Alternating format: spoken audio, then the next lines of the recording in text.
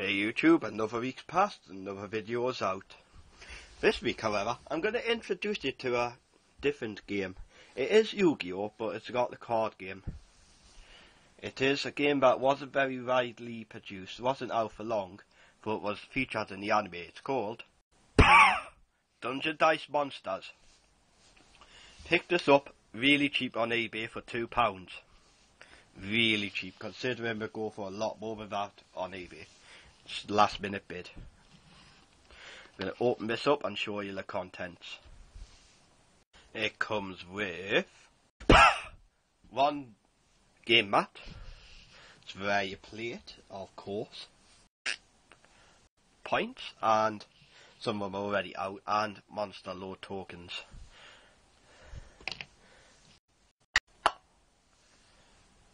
Two abacuses.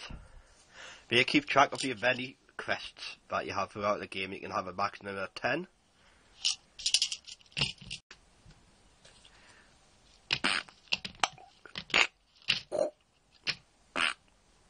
And dungeon pieces. They form a path on the board that you need to get to your opponent. Dice. They have summoning quests as seen on the anime, movement quests, and all sorts of different things that provide you with help throughout the game.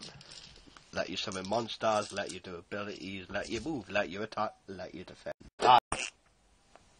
In this tin, I've stored cards and figures.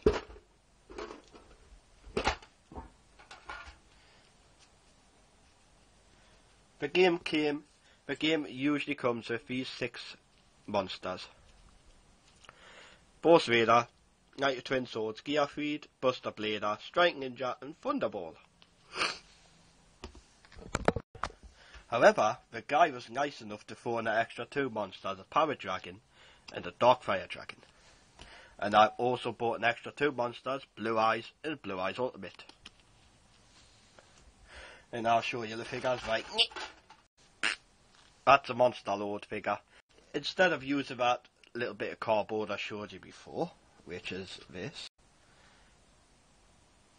I get to use this because it's me. There's even a card to represent it. The Monster Lord is you.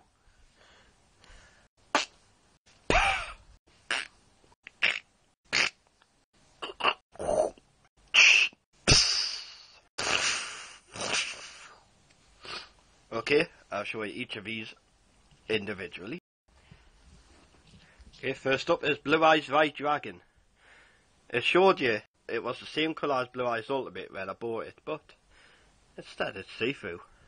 I looked it up and it's actually the promo that came with the Dungeon Dice episodes which were done on DVD. Power Dragon, Buster Blader, Strike Ninja, Thunderball, Knight of Twin Swords, Darkfire, Gearfried, and finally X-Saber Boggart Knight. Yeah, it's supposed to be that way. Okay, going to show you what the general idea of a game is. You have a monster load on one side. You can see I've just placed them there. And one on this side. Now each monster load is represented by 3 heart points. Where your life, it's like life points in Yu-Gi-Oh, but you only get 3. Now the idea is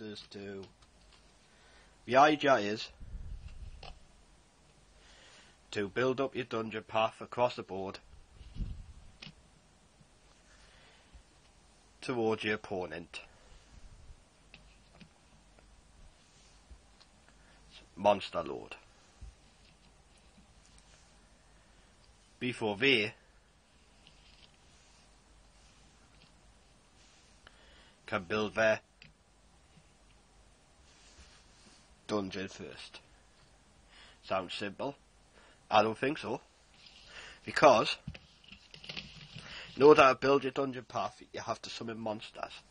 Say There's 3 tiers of dice. You've got your level 1 dice, level 2 dice, level 3, and level 4. The real difference is the level of monster you can summon. These are level 1 summoning crests. You need to roll 2 of the same crest to summon that monster. So this has got 4 summoning crests on 1 dice.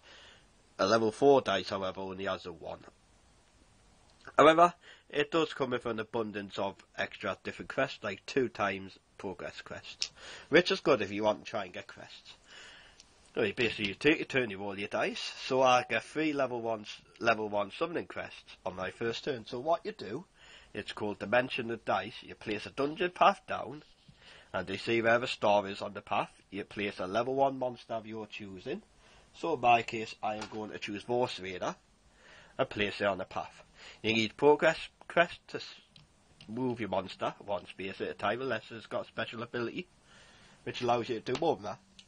Or in Blue Eyes Ultimate cases, it can only move once per turn. Attack crests allow you to attack a monster. This works a little bit like Pokemon. Say I have my Blue Eyes White Dragon. It's got 50 HP, 40 attack, 30 defense. Attacks Darkfire Dragon with 20 HP, 20 attack and 10 defense.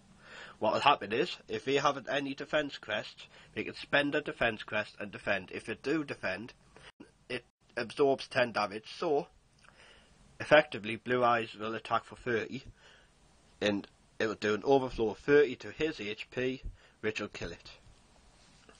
If not, it takes damage a bit like a Pokemon, and it's reduced forever. There's also items. I had to make fake cards. Well, I didn't have to. I chose to, just to make the game more interesting. I made extra monsters like Cyber Iron Dragon, Elemental Hero Flame Ring Man, Master of Oz, and Steam Gyroid, because I got a hold of some figures from a guy ago, and here, what do you know? They're small enough to fit on you. So I thought I'd make some cards out of them. And the figures are small enough to fit on the dungeon. For example, Cyber Iron Dragon fits on the dungeon. Gyroid, Elemental Hero Flaming Man, Master of Oz. Just adds more variation to the game. Gives you a few more monsters to summon. And as for items, I made my own, because it's not out in English, only in the Japanese game and the video game. This one destroys monsters and steps on it, and this one destroys any monsters in the adjacent dungeon. So say that is here. Monster steps on that.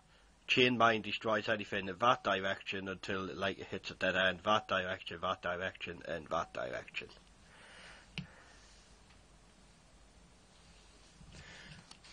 I really recommend giving this game a try if you get a few friends together to play it. It's underrated, but it's very fun.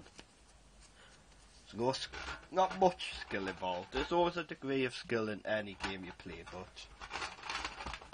doesn't matter what people say, there's always some degree of skill.